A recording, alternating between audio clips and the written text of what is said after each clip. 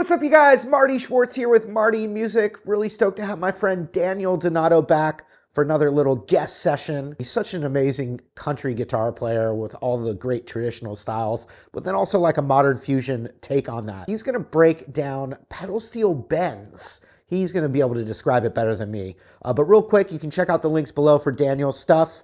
And without further ado, Daniel Donato, pedal steel bends, take it away.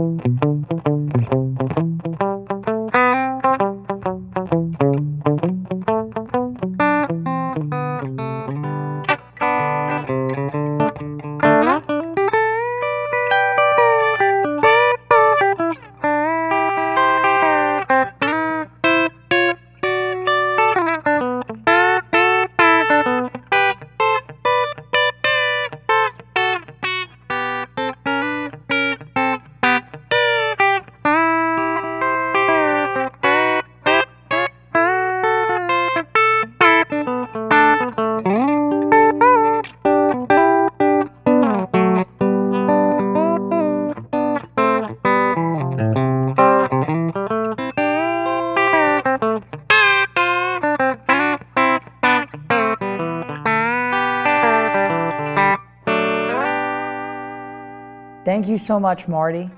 I'm very excited to bring to your channel here today a concept that country music knows and loves, which is pedal steel bends. And if you're not a pedal steel player and you have a 6-string guitar such as myself, I have some special ideas for you that can give you new insights and sounds and ideas that you would not have gotten anywhere else. The pedal steel is an instrument that is almost proprietary to country music. That's at least where it started. And it's a classic sound to the country genre. On a 6-string standard electric guitar, you can find yourself emulating this very complex and technically challenging instrument. What I want to talk about here is how to do it with major sounds and then dominant sounds, which means that that's a little bit more bluesy, a little bit more rock and roll, and not so sweet sounding. You want to know both. You want to know both the yin of the major and the yang of the dominant. Go back to my previous 2 videos to understand what I'm going to be doing with my right hand, which is hybrid picking, and then what I'm going to be doing on my left hand, which will incorporate some double stops with these pedal steel bends. The most simple pedal steel bend, the first one that I learned, and pretty much the one I still use the most,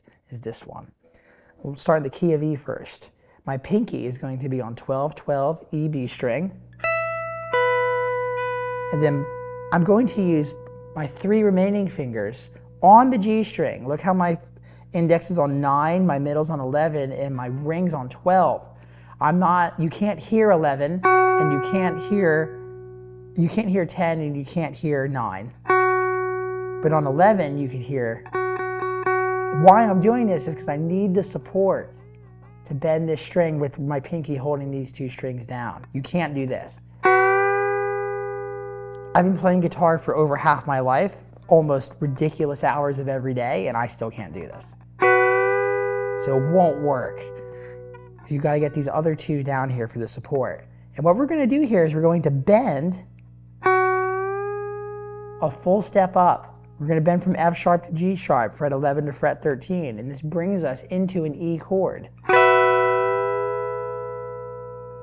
There it is.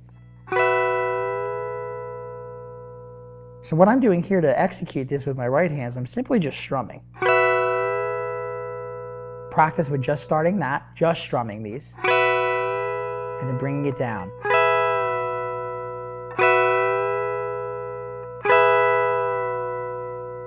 This is a chance for you to hear the tuning and to hear your intonation in your mind and to trust your own inner musicianship in this way. So it has to sound right and feel right. Coming up and coming down.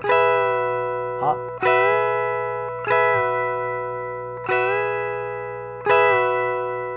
Let's talk about a few ways that we could expand this.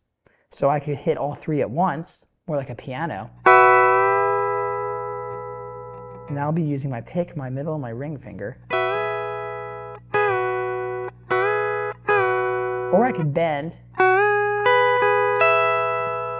and do that.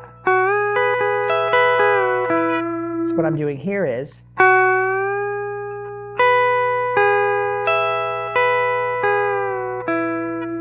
And just get into these almost cylindrical, circular exercises of just going through that motion.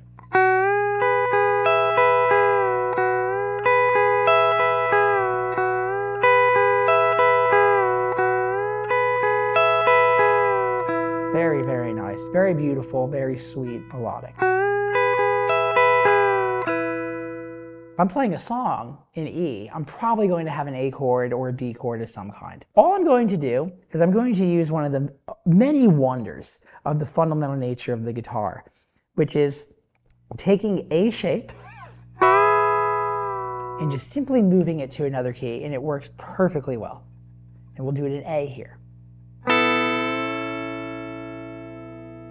I could also do the octave.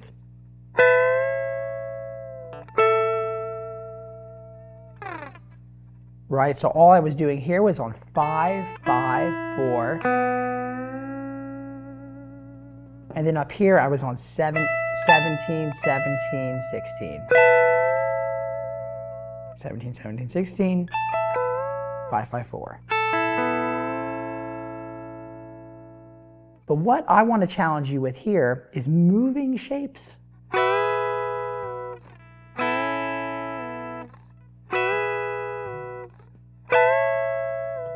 That alone will keep you busy for hours.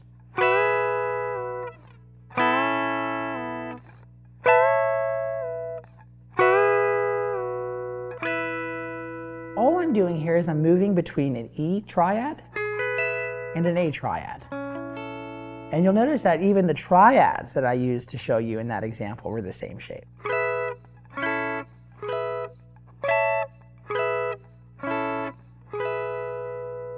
The shapes are all movable.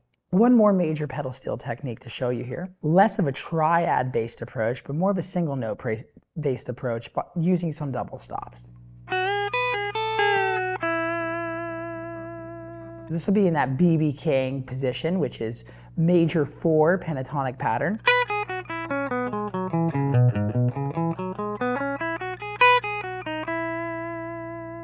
gonna be here. We're gonna be on 7. 7, B, up to 9. Pinky on 7. Keep that B string bent. This is where you're going to find this is very difficult. So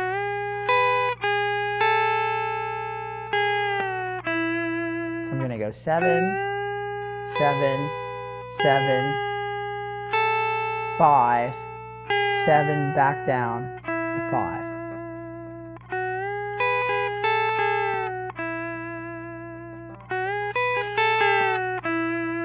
Now what's marvelous about this is that this is our E note, so that's the center of our pattern because that's our tonal center.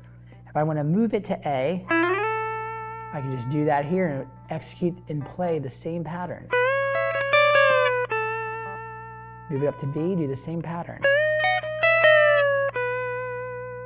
Very slowly in A.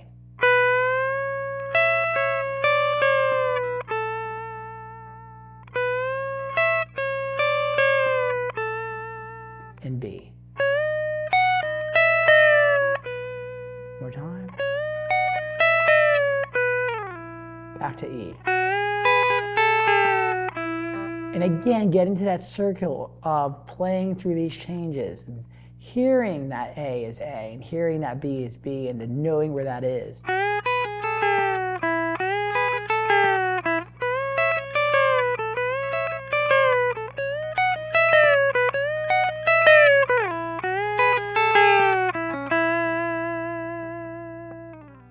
That's it for now for major pedal steel bends. Now, if you're playing in a song that isn't so necessarily country and major and beautiful, and you want to get into something that's more bluesy, like a dominant 7, that kind of a thing, that's where dominant pedal steel bends are going to start to come into play, and these are really cool. So this is a Ralph Mooney inspired idea. So we'll be in E here. You'll see that this is actually quite similar to the E major.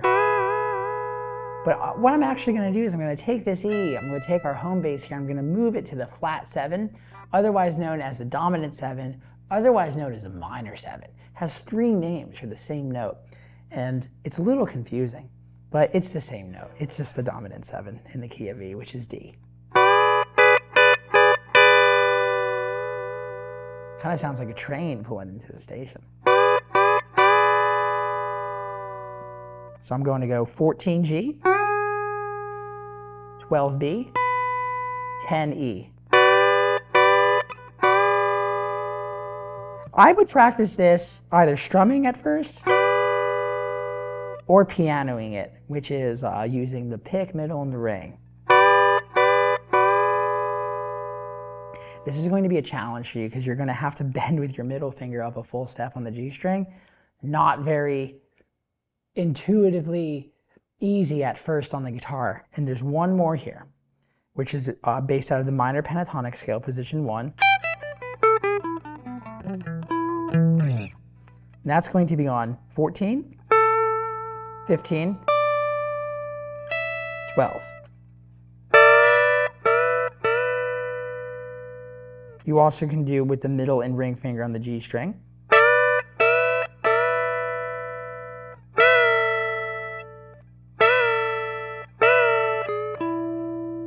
And how I ended it here was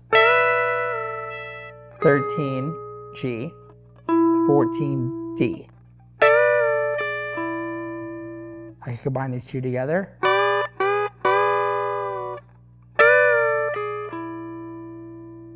So there you go. And there's one more here for a dominant sounding pedal steel bend. This is something that James Burton would play. James Burton can be found on some Merle Haggard songs like Working Man Blues, I'm Bringing Home Good News. And you could also hear him on songs from Graham Parsons like Ooh, Las Vegas, where he would be playing song ideas like this. So this will be out of minor pentatonic pattern 4, key of E. On 10, B, 10E, 10B, 7E, bring 10 down, 8B, 9G.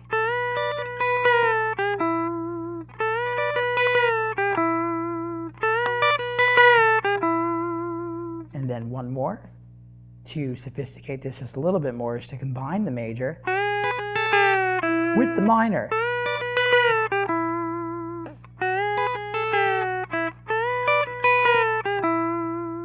One more exercise. This is a hard one. This is an idea that I took from Tom Brumley, who played pedal steel guitar with Buck Owens. What Tom did is, what we try to do on guitar is this. What he did was he took these two and he moved them down. But the note in between stays the same. It's a fascinating difference. That's normal. Now, if we want to do it the Tom Brumley way, we would actually go.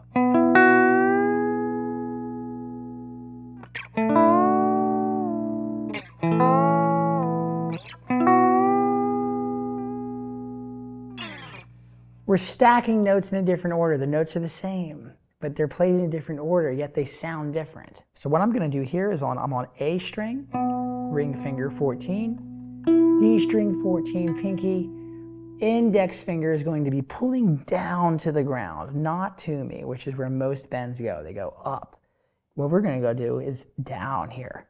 This is going to be challenging for your left hand, but what it's going to do is going to teach your left hand that it's capable of any sound that you hear in your head. And it might just be a little hard at first, but you just got to stay patient and persistent when practicing it and trust that intuitive intonation that's in your ear. What's really cool is I could take the same shape in E, because this looks just like an E chord, doesn't it? Because it is. I could take the same thing and bring it down to D. And I could bring it up to A.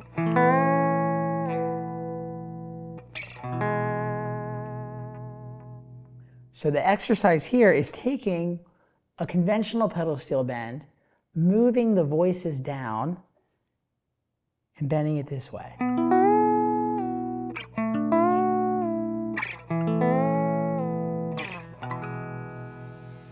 All right, thank you guys for watching. Also, once again, huge shout out and thank you to Daniel Donato for doing this little guest session here. If you dug it, or you have any questions, or you'd like to see more topics with Daniel, let me know in the comments below. And also, while you're down there, you can check links for Daniel Donato's social links, Daniel Donato Cosmic Country, and also his education stuff. So check it out, support him. Thanks for watching. We'll see you later.